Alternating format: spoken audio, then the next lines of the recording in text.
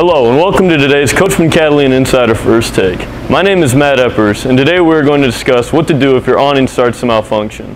Catalina uses a die-core power awning that includes LED lighting. For your SPX and destination models, try replacing the fuse in the breaker box. If this does not work, contact your local dealership or service provider as the issue is more than likely electrical.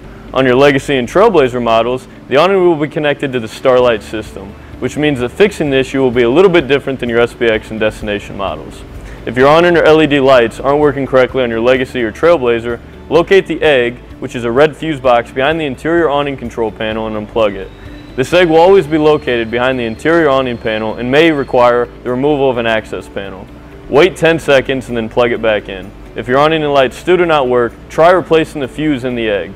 If the problem still persists, contact your local dealer or service provider as the problem is more than likely electrical. Unfortunately, there isn't a manual override for your die-core power awning, but a battery pack will expend your awning in areas where you do not have an electrical connection. So every Catalina built after July 1st, 2017 will come equipped with an automatic rain drip system. This will decrease the chances of your awning collapsing due to water weight. To enable the drip system, unscrew the bolt and one of the extended legs on your awning so that it is able to move freely. This will allow the awning to slide and dump as water accumulates on top of it. On the flip side, if there's a certain side that you would like to dump, simply lower the angle of the awning and tighten up the bolt so that the awning is tilted in whatever direction you wish to dump.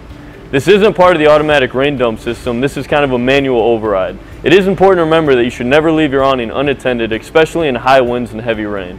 It is recommended that all electrical awnings are retracted during wind and heavy rain, and doing so will increase the life of your awning.